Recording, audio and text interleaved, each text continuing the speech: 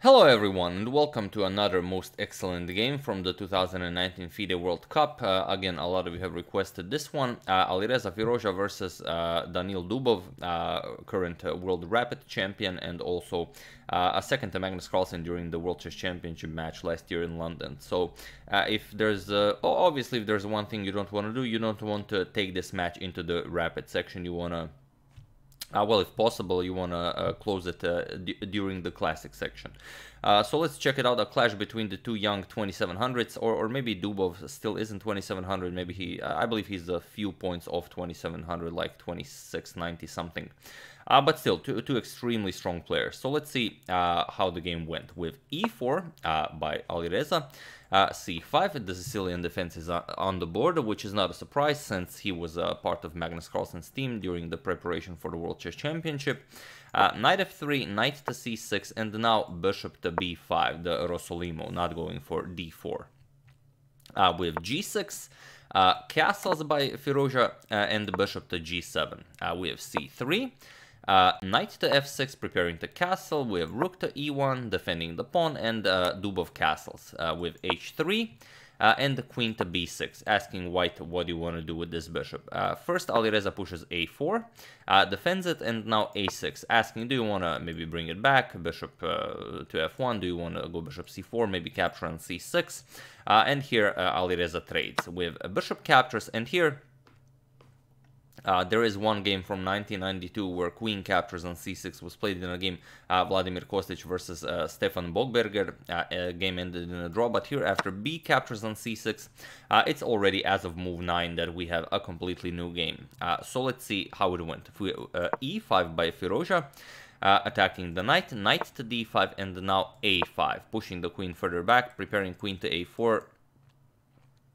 After d6 is played, as black has to play d6 at some point, you want to at least somehow try to develop this light square bishop. If you allow black to push, for example, a5, then black can develop the light square bishop using this diagonal, which is not something you want to do. So queen back to d8, and now d3.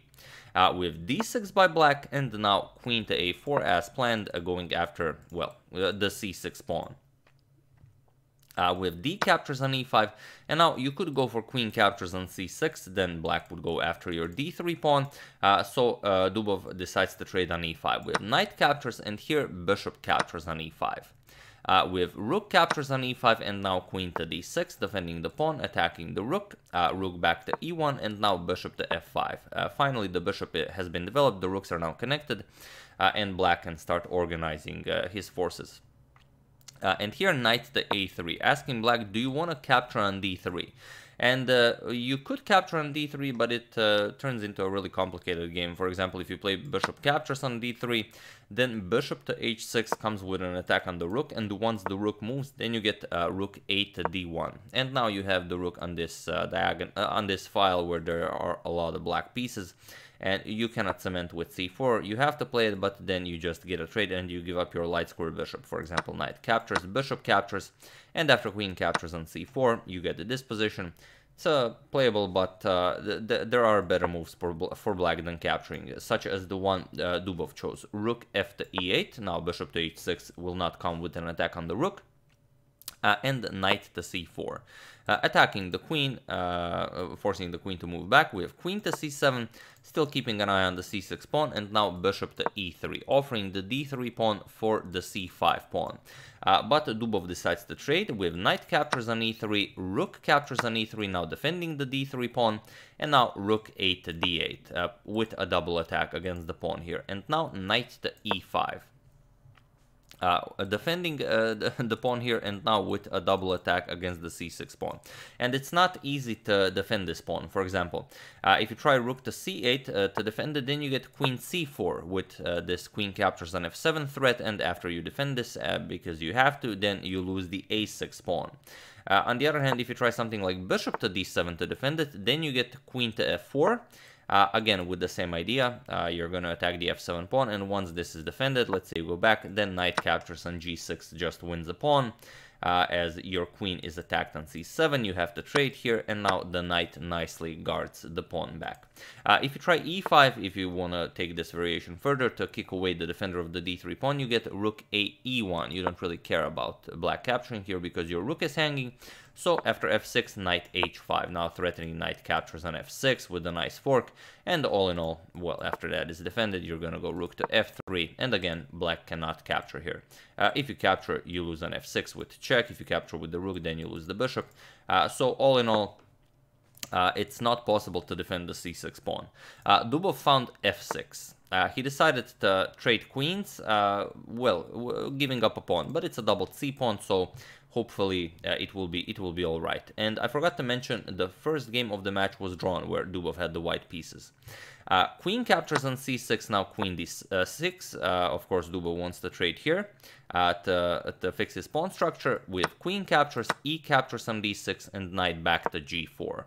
Rook captures on e3, f captures on e3, and now Dubov can grab the pawn on d3, but first he goes rook to b8, now threatening the b2 pawn as well. He wants to activate his rook. With knight captures on f6 with check, king g7, and now knight to d5. With rook captures on b2 as planned, and now e4. Bishop back to d7, and now comes rook to f1. Preparing rook to f6 to start gobbling up pawns from behind.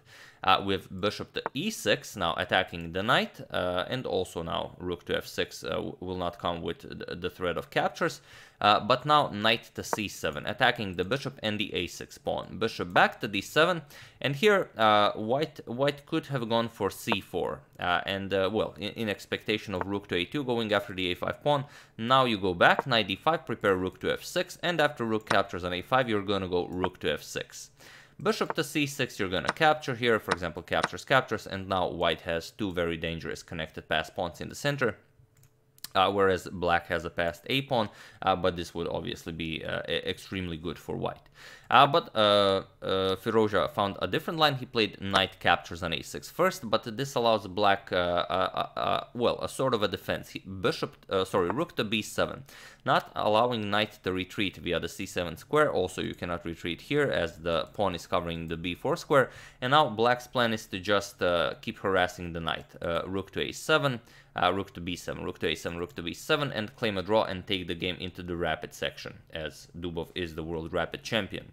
So c4, and now bishop to e8 first. A very important move, otherwise if you play rook to a7 right away, knight to b8 would come with an attack on the bishop. So you have to clear the bishop first.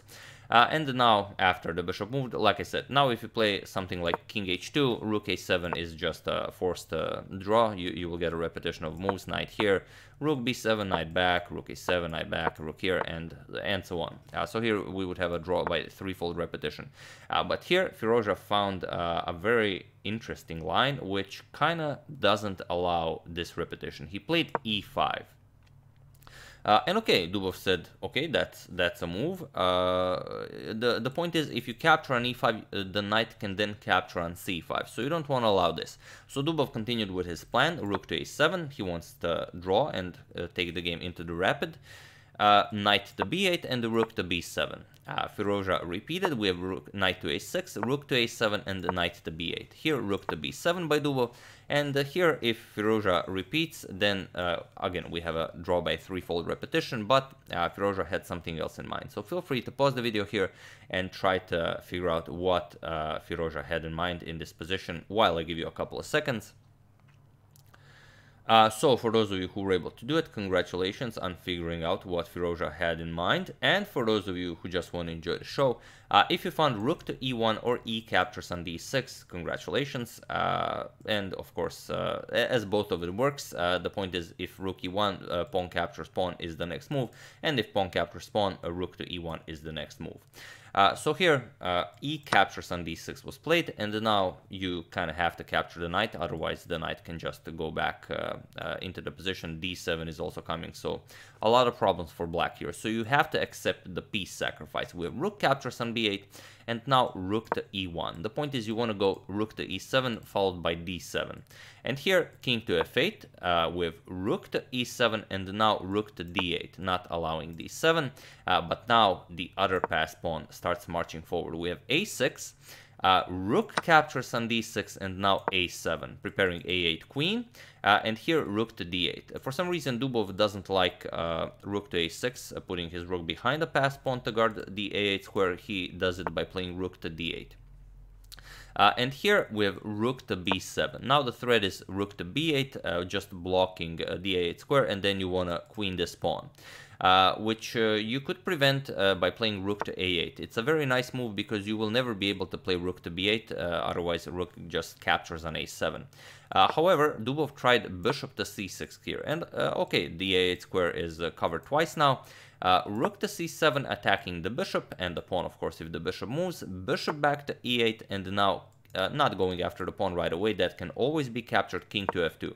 Now Firouzja wants to get his king as deep into the position as possible to help out with the attack. Get rid of this pawn and then start pushing these two connected pass pawns. So with g5 by black, king to e3. We have h6 and now g3. And here again, what do you play here? Bishop to g6 was played. The point is, if you play a rook to a8, it's not gonna do you much good. You're just giving white moves. You're just allowing white to get as deep as white wants into the position.